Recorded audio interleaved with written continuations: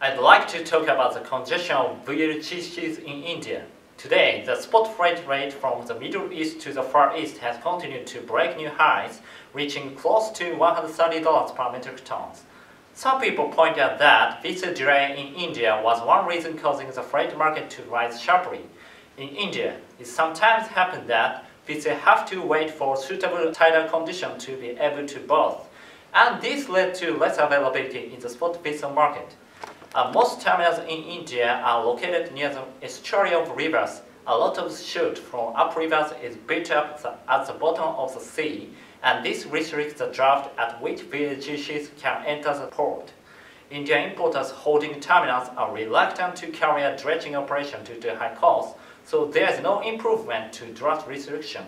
Consequently, the vessel need to wait for high tide offshore and take time to enter the terminal.